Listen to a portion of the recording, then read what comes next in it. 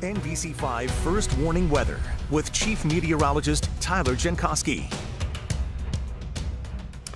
Walked out across the NBC5 parking lot this afternoon. Almost landed on my head. Oh no. I did too, and that was like 3 o'clock in the afternoon, so the shadows you got to be careful of. And tomorrow I think it's a bad hair day. We've got some wind. It's bad for you.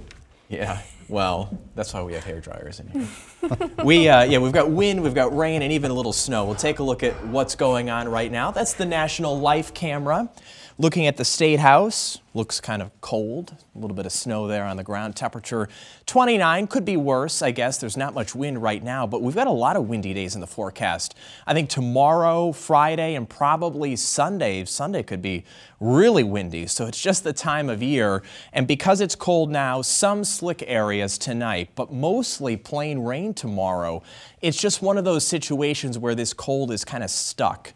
First thing, there's not much rain or snow over us right now. There's none, actually. But off to the west there, you can see it's starting to move in from the Great Lakes. Not a big system, but just enough to cause a few issues, I think, tomorrow morning. You can see it's 21 in Lake Placid right now, 22 in Malone. So it'll take a while for this cold air to leave. Not as cold in Burlington, so the lower elevations, Champlain Valley, Upper Valley especially, not thinking it's much of a concern. Probably just goes over to rain easily, maybe some flakes in the air. But you see it's this initial burst about 4 o'clock tomorrow morning that causes any of the issues that we might have. A little bit of a break at 8 in the morning.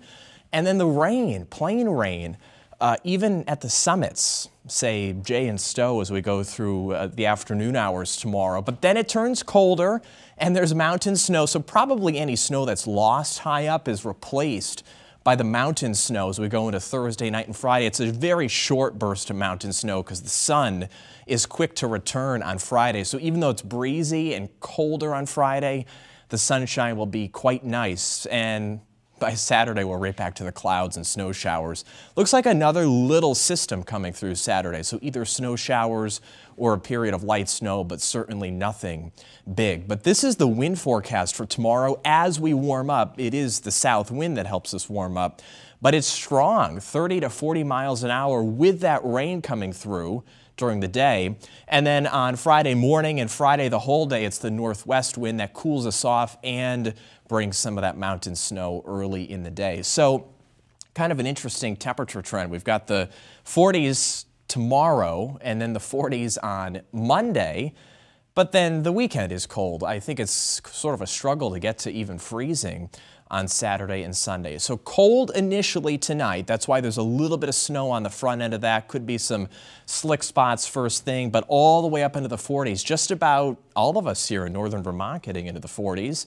And across the Tri-Lakes, we're talking about a 39 in Lake Placid, and for southern Vermont, a 50 in Brattleboro, where it's all rain. So the sunshine is back on Friday, especially Friday afternoon. Just a little snow on Saturday, not a big deal. And Sunday turns brighter, but could be gusty wind again, especially later Sunday. And then when we get into Monday, that too looking like a wintry mix. Stu?